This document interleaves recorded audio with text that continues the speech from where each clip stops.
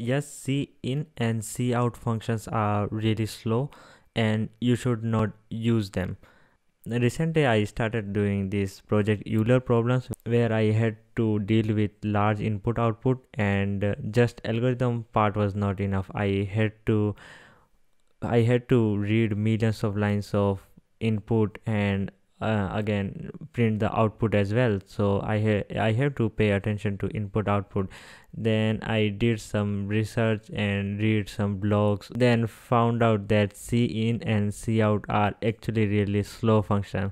The reason is because C in and C out are from this IO stream input output header file, and IO stream input output function maintains synchronization with the input output function from standard IO.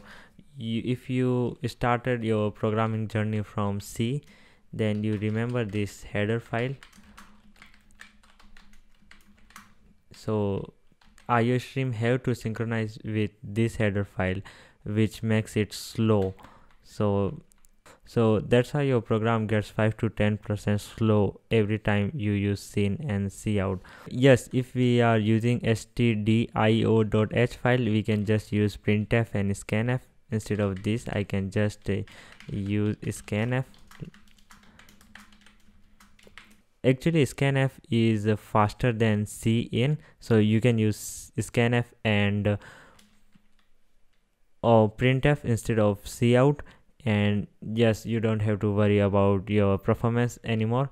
But if you are just used to use cin and cout and you don't want to get to all the syntax, then you can simply use this syntax. You just have to write ios double colon and sync with stdio. So you are just saying that you don't need synchronization with standard input output. You are just setting it to false, and by just setting this to false, now cin and cout will not try to synchronize with standard input output header file, and your program will gain good performance. So yes, but still this method or using scanf and printf is not enough. So if you are really dealing with big files, you have to read millions of lines, this solution will not work in that case. I noticed similar type of problem on CodeChef as well. There is a problem listed on CodeChef in beginner section, which also have to deal with input output. So you can check out that problem, and in those kind of problem you cannot just use C and C out. You have to find a smarter way to deal with input output. In that case, you can use something called get char. I personally don't use any of this solution. There is something called get char unlocked that really gives your program better performance than all of this solution. But you have to understand basics of bit manipulation to use that. To use it with numbers and other type of data types, you must understand the basics of bit manipulation. Otherwise, it will more time consuming than even this solution. So instead of talking, I should just show you this solution. So this read function is I use in every program to read the number.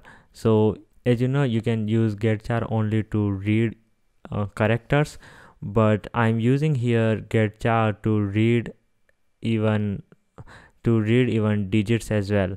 I just use macro here because getchar underscore unlocked is really big name to write, and I have to write it multiple times here. So I'm using gc macro for getchar underscore unlocked. So anywhere in the program I have to read input, I just use this read function. So you can see I had to read digits here in this for loop. So I just use read function here. So this read function do all the reading. So you can see you can just simply use scene one line, or you have to use this 6 to 8 line of code, but this 6 to 8 lines gives your program really good performance.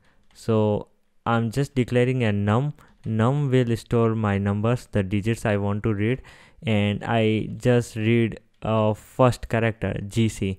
So this is character, and Then I'm running this while loop and checking the character we get from the input is in range of 0 to 9. So what I'm trying to do here is, okay, so just assume we have this input. We want to read this input from the terminal, and we have this character ABC. We don't want to read this part. We are just interested in 1 2 3. So this while loop, the first while loop, so this first while loop is just trying to avoid this ABC, these digits which are not in the range of 0 to 9. I'm reading first character here, then I'm checking if that character is less than 0 or if it is greater than 9. So if it is less than 0 or it's greater than 9, then it's not a digit. So I read the next character. I keep on doing that until I find a character which is in range of 0 to 9.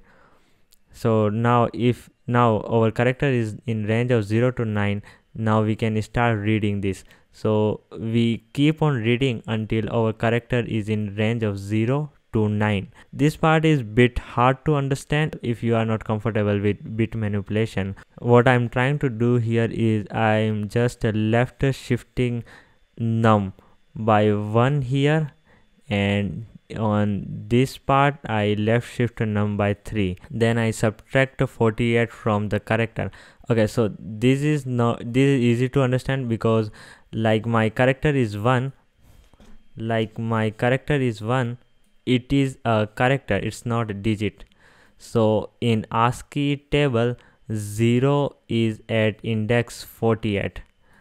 So if I subtract 48 from ASCII of 1, which is actually 49 if I'm not wrong, if I subtract 48 from 49, we will get 1, which is now an integer. So we are just converting character to integer. So I hope this part is clear. So for example, I have 1 and now I am trying to read 2. So 2 will, so I want to add 2 here. If this was just a string, I can just do 1 plus 2 and it will become 1 2, and then I do same for 3.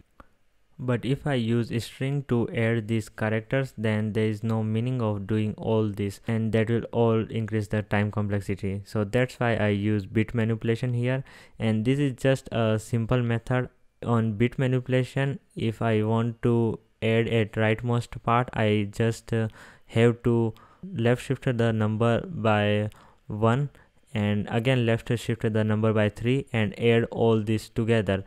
We will get the digits. So by the end of this, we will get 1 2 and 3. We keep on reading the character until we have read all the character, the entire digit. So now we have 1 2 3 and we just return the number. So yes, you should use this function to get really fast input output. And also never use endl. I use endl here. Never use endl because endl every time use flush. Flush is used to just clear the buffer, just wipe out the buffer, and you don't need to do that if you are just printing on the screen.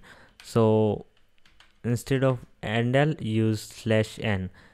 It will also give your program a bit more performance. So yeah, that is all for this video. See you in next one.